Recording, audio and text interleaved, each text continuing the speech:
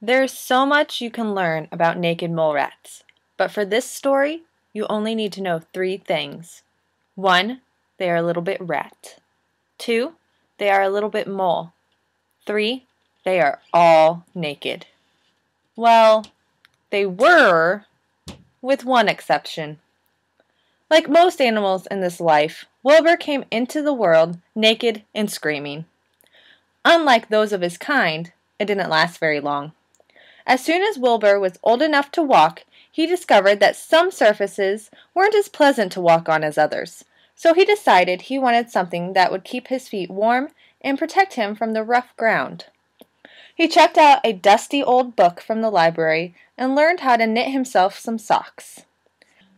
From there, his fondness for clothing grew, and he would frequently play his favorite game, dress up. When the other naked mole rats saw him, they would say, "Ew! Yuck!" and "What are you doing?" "I like clothes," replied Wilbur.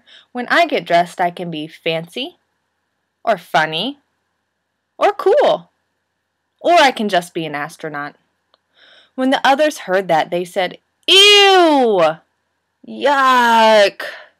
and "If you like clothes so much, then why don't you marry them?"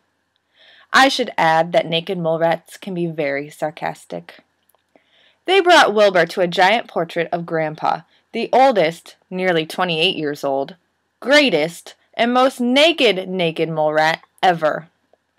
"Look at that picture," they demanded.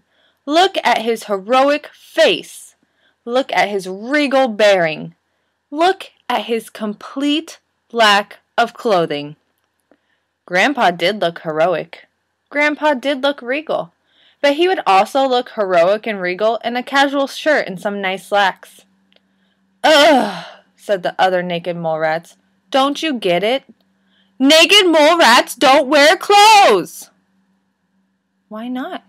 asked Wilbur. Something had to be done. The naked mole rats marched right over to Grandpa and told him all about Wilbur. Grandpa was very wise. He thought seriously about everything he had heard. Then he thought some more. Finally he said, "Gather the colony. I shall make a proclamation."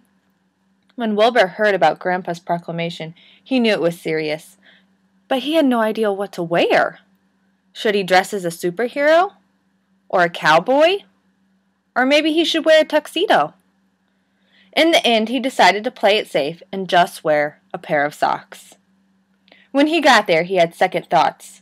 The others were so busy looking at Wilbur's socks that no one noticed Grandpa enter until he cleared his throat and proclaimed, "Fellow naked mole rats, I had never worn clothes until I heard Wilbur's simple question, 'Why not?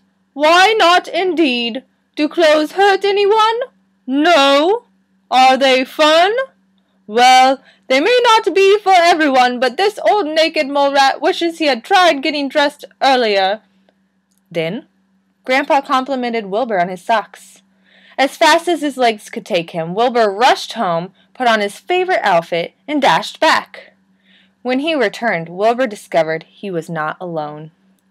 Much has been said about that day, but for this story, you only need to know 3 things. 1. Some of the mole rats were naked. 2. Some of the mole rats were clothed. 3. All of the mole rats had a great time, no exceptions.